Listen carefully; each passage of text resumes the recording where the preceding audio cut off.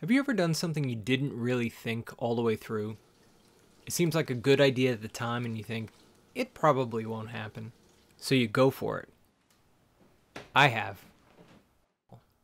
You think, it's fine. There's no way. It's next to impossible.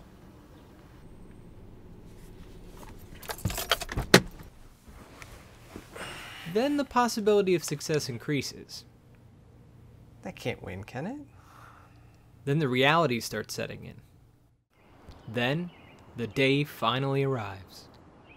Oh man.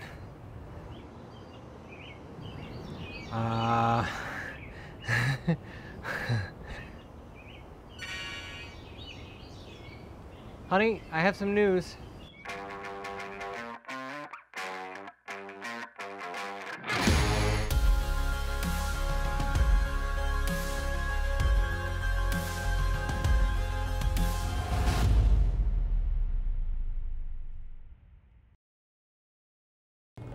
Why are you filming this, Jared?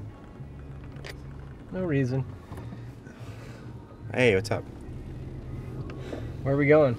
We're going to Manassas.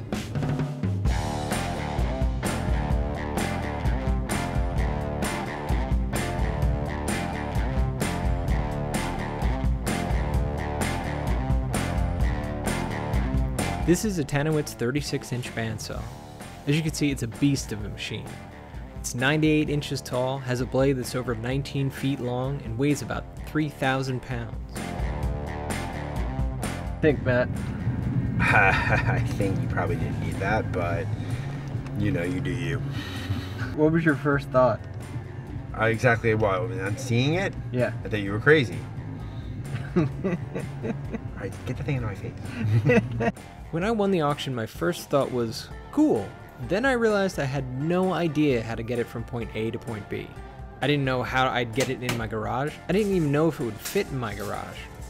Either way, it was mine now, so I had to figure something out. I already spent $500 on the bandsaw. Now I needed to rent a truck, a trailer, a pallet jack, get some straps, and throw in a pizza to entice my cousins to help me out. That brought us up to just under $1,000. Then pickup day arrived.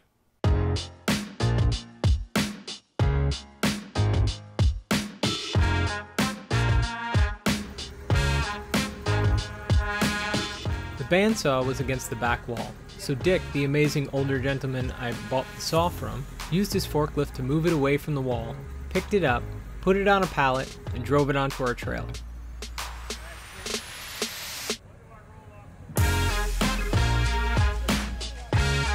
Thanks for the help, Dick. Then we were on the road. This is a video record of Jared's ridiculous buy. $500 400-year-old bandsaw that we just loaded on a trailer successfully. Now Jared is about to embark on a 40-minute, probably an hour journey home, and then has no way of actually getting it off the trailer that will at least guarantee all of us surviving. Here we go. This is it. This is the moment that this is make or break for this journey right here, and he made it. He made it. And I didn't see it shift at all. He strapped it down pretty well. You know, I'm just sitting here contemplating. I think this is like probably the most unsafe thing I've ever done. I mean, just look at that. That could kill like Us. Really, that's really more I'm concerned about. We should be in front, not behind. Yeah, I know. I know. Here we go! Onto the highway! And Jared is now pulled onto the highway. Doing 40 miles an hour. Doing 40 miles an hour. And so far, so good. I do notice there's a little debris coming off. Looks like sawdust. You know, that could be dangerous. It could be a little dangerous. Yeah, a piece of sawdust. Why is Jared getting into a different lane? Oh, Jared, oh. Whoa, hey! That's not how you do it. This car behind me. Yeah, hello. What it was, the lane ended and there was no left blinker for him to turn on because the trailer blinker is out. That's true. We should have probably told him that. There's nothing we can do about it now, though. I got him. I could be his left blinker.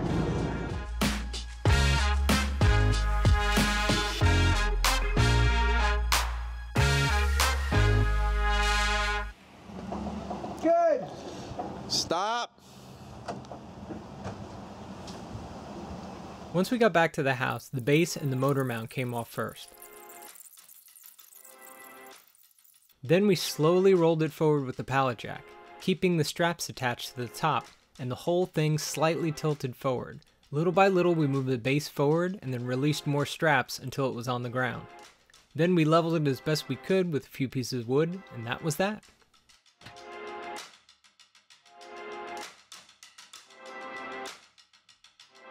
Looking at this,